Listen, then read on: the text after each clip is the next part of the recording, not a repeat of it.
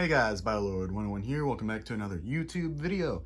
And today I'm doing a review on the limited edition Pringles Wavy Moa Burger Pringle flavor. I have two cans here, one that I'm going to keep sealed for the Halo collection, and one that I'm going to open up and consume. They both have the same artwork. They are a Walmart exclusive. And up at the top, you can see for the artwork that it shows the Pringles mascot wearing a headset, and it says limited time only.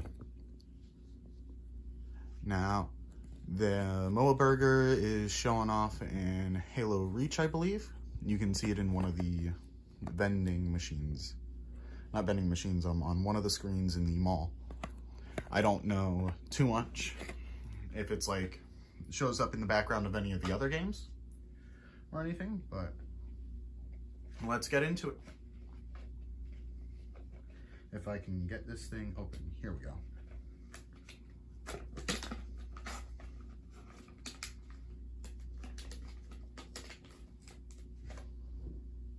It smells like Pringles, just like a Pringle potato chip smell.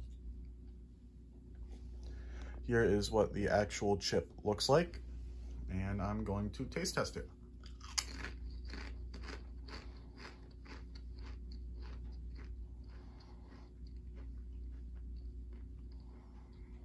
That's really weird. It tastes like a spicy burger from like a regular grill out or something. I'm gonna have another one.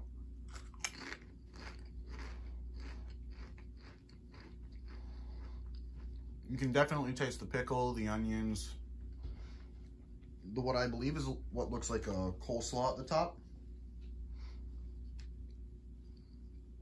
You don't really taste any of the cheese, but it also kind of tastes like buffalo chicken wing.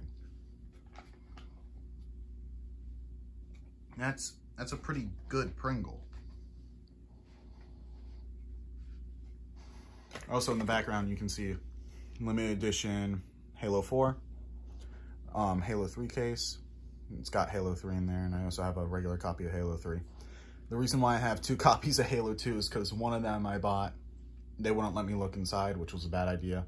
And it didn't come with any of the manuals. The second one I bought came with all the manuals, and the disc wasn't broken.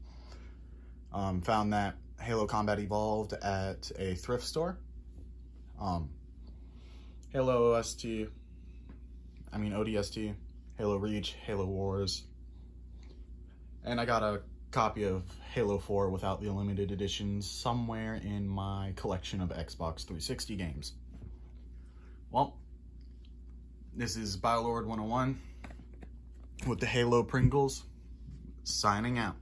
See you on the next video.